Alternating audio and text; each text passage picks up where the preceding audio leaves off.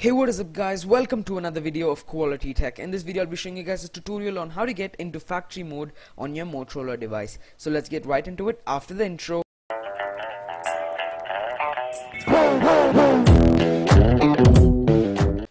Okay guys, so let's begin the tutorial. So for this you would require a Motorola device. I'll be using my Motorola M for this.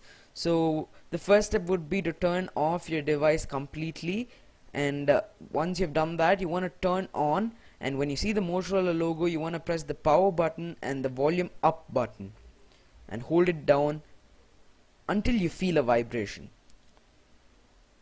So I'm just gonna hold it down, and yes, so you will just want to wait for a couple of more seconds and you will be successfully into the factory mode. So it'll show this telling you're in factory mode, and if you want to get out of the factory mode you want to hold on to the power button, and that'll create normal boot and you will be out of the factory mode.